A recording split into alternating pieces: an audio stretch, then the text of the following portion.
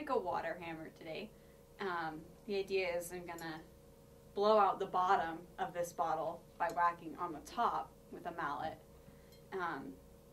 The general idea is, you can see I've got the water filled up to about the top of the label.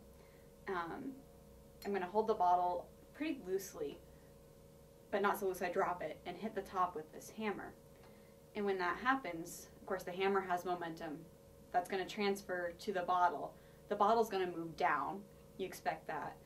But the water inside, because an object at rest tends to stay at rest, is going to want to just hang out right where it is. So essentially the bottle moves out from underneath the water. And of course now you have a gap here between the bottom of the water and the bottom of the bottle. That's a vacuum, so there's zero pressure in there. But up here you have atmospheric pressure pushing all over the top of the surface of the water. Pressure is force over area, so with a larger area, atmospheric pressure is constant, so you're going to have a pretty large force.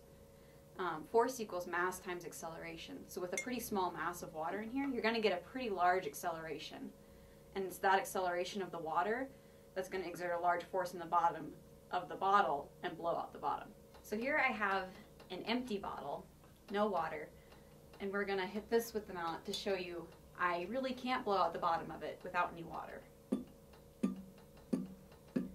So now we're going to try with our water hammer.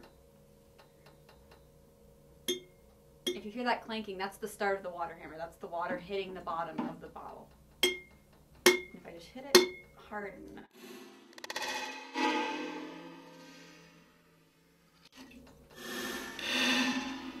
I can make a water hammer.